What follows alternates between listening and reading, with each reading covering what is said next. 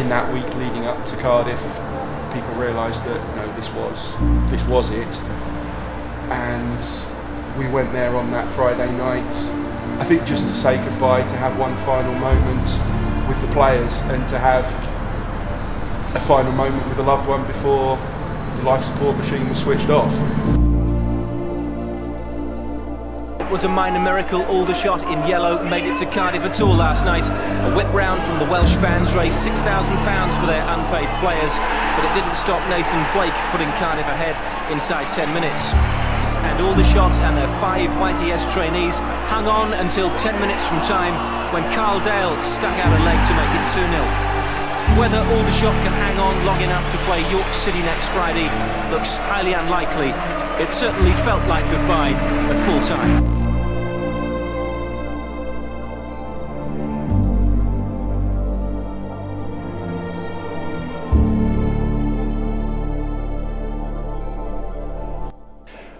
Standing here on the East Bank, this is where I first watched Aldershot Football Club in 1974. The first ever game. It was on April the 13th, 1974, against Cambridge United. It's a 6-0 win, and it was Jack Howell scoring a hat-trick. I didn't stand here on that game, I actually stood in the North Stand, but thereafter, when I first started coming to games on a regular basis, this was where I always stood with my dad, my brother, and my happiest memories as a child, without any question, was standing here watching heroes that became part of the fabric here at Aldershot, and players who many decades later are still spoken about with such fondness. Players like Murray Brodie, Alex McGregor, Joe Joplin, Glenn Johnson. You could roll that team from the late 70s off far better than I could these days, where it was just something that is entrenched in my mind of how much those players meant to me.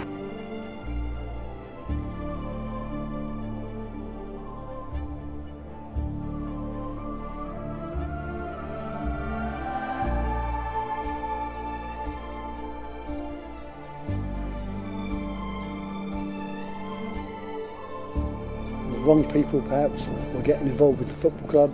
They didn't understand the DNA of the football club and the DNA of how important the supporters club was. There was times when the supporters club became more isolated from the board of directors. In my opinion, was a major mistake by the people running the football club. And then it got worse and worse and worse, and when Terry Lewis became the chairman, the club again was in financial crisis. I do remember the last game at Cardiff as well, and seeing everyone's faces, particularly the people I'd known from many years who'd been supporting the club. And it was a very sad day for the players as well. I mean, there was a lot of young players in that team at that time who'd gone down there, and some of them were playing, I think, for nothing to get us through and try and get something for the club. But I think we all knew at that Cardiff game that was it. And yeah, it was. I remember the drive home being a very sad one, because we thought that might be the last time we saw Aldershot play. Ultimately, the club has to survive, and that's the main thing, and whatever that takes, that's what's needed. So if it needs to survive within its means, that's what it has to do. I do remember the Cardiff fans having a bucket collection. I think they raised something like £5,000 on that evening, but I think we all knew it was to no avail. Yeah, I just remember people like Steve Wignall and Ian McDonald, who were part of that final squad, who'd been senior pros for Aldershot and had some great times, and for them it must have been a terrible experience. I've got many happy memories of Aldershot. I came to Aldershot in 1981 in a straight swap deal with Malcolm Crosby. Went to York City, and then I came down here, and I thought it'd be for like a couple of seasons and see my contracts out, and it developed in quite a love affair with Aldershot, to be honest, as history is told. And like I say, I've got many great memories. One big recollection I had was I was substitute that night, and I don't know how many, maybe I think it might have been one sub or two subs we were allowed in those days. But their assistant manager was a guy called Jimmy Goodfellow. And I played with Jimmy Goodfellow at Workington, so like when I was 19/20. And so like our fans were over in the far corner of the ground. I think there probably was 150 Aldershot fans there.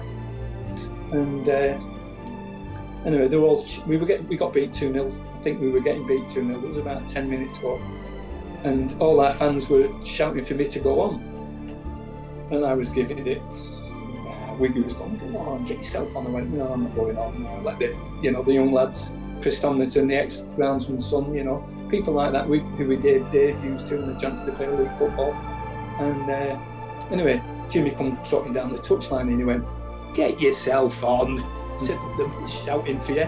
So I went on for 10 minutes, and anyway, and at the end of the game, all the Aldershot. But I think at the end of the game, all the players went into the stand. That's right. To speak to all and dear old Mary Sweet, who was probably my biggest fan, and sadly she passed away many years ago. But lovely lady, I could go to captain of the team every time I got off the bus. She was there, and she shoved £20 in my hands, and she'd go, "Get the lads a drink after the game." And if I went to a home game and I saw her, she'd give me a bag of sweets. She'd go, "There's a bag of sweets for your kids." So I mean, she along with many others, typified a staunch Aldershot fan. But a sad day for the football club, absolutely. It was like losing a close friend or a member of the family. People probably think, "What's he on about?" But people that don't follow football will think I'm talking gibberish. People that do follow football will know exactly what I mean, and that's how I felt, probably how we all felt, very sad day, very sad occasion. But that night at Cardiff, I'll never ever forget it. I thought I'd lost something that was really dear to me and meant everything in my life, and still is a massive part of my life to this day. But at that time, there was nothing else that was really important to me apart from football. So the likes of Terry Owens, Graham Brookland, and those people that pulled it together. As a young fan, I couldn't really see the impact that they had, but that legacy for that to be living today, I'm eternally grateful to those people, because having a football club in your community, don't kid yourself, it's so important. That thought of losing it broke my heart. I had tears in my eyes, worrying that we were going to lose, but the rest is history, and the rising of the Phoenix, I don't think we can ever forget that, and I'm eternally grateful to those people that gave us this football club back when I thought all was lost. Thank you. Of all clubs, and unfortunately so many clubs up and down the country are suffering financial hardships, getting themselves into difficulties, chasing some unattainable dream. But Aldershot Town, of all clubs, know that you cannot and should not do that, because we know where it can end so painfully and so horribly. In the end, March 1992 was probably the best thing that could have happened, because out of that horrible low grew this beautiful new thing, and it was the phoenix rising from the ashes.